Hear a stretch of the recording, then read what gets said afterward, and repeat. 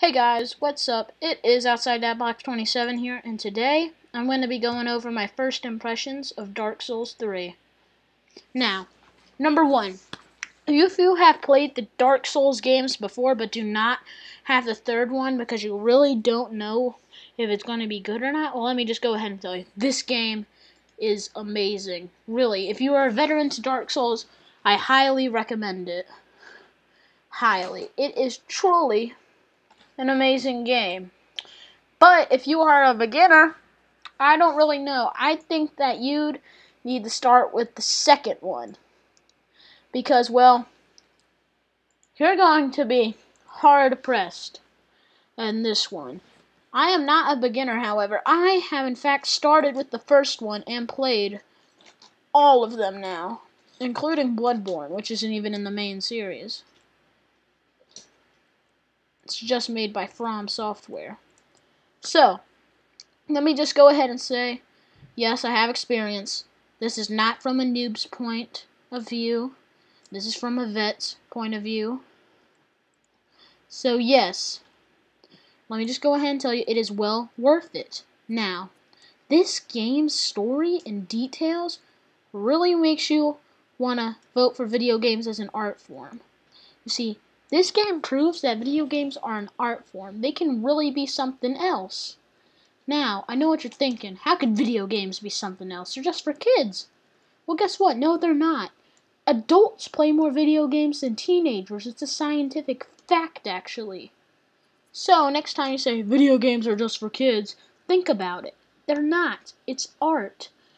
This game's story, however, is incredible. Let me just go ahead and tell you, I want to know so much more about it, but I can barely find anything about it.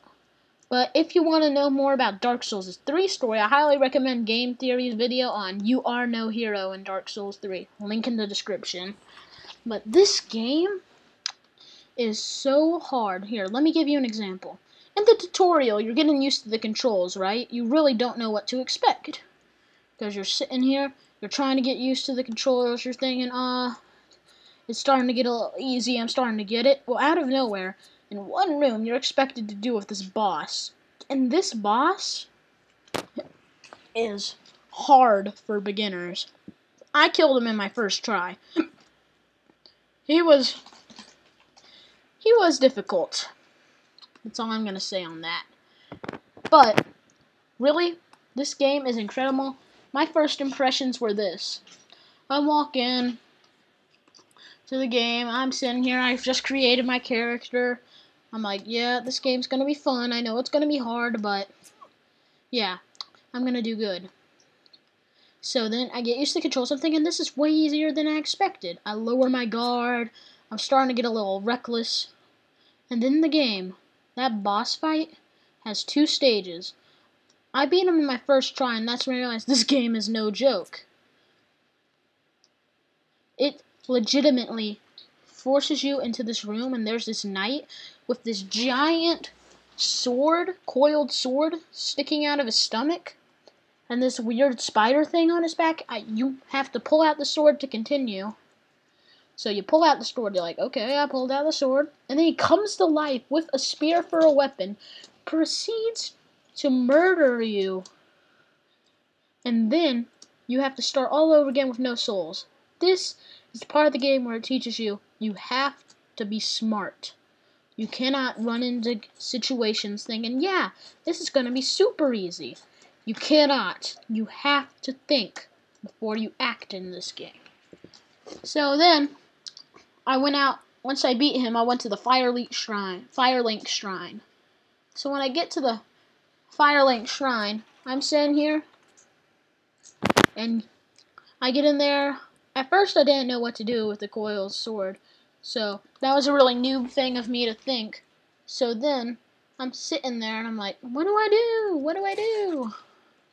And then, I realize I can just stick this coiled sword in there, and now I have a main bonfire. The game isn't clear right here, but you are supposed to go to that bonfire, and then, after you went to the bonfire, you are supposed to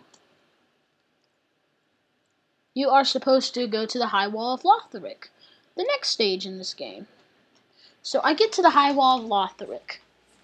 So I'm there, I'm running around, and then I realize the environments to this game are beautiful. Complete beautiful. It's just amazing what they can do.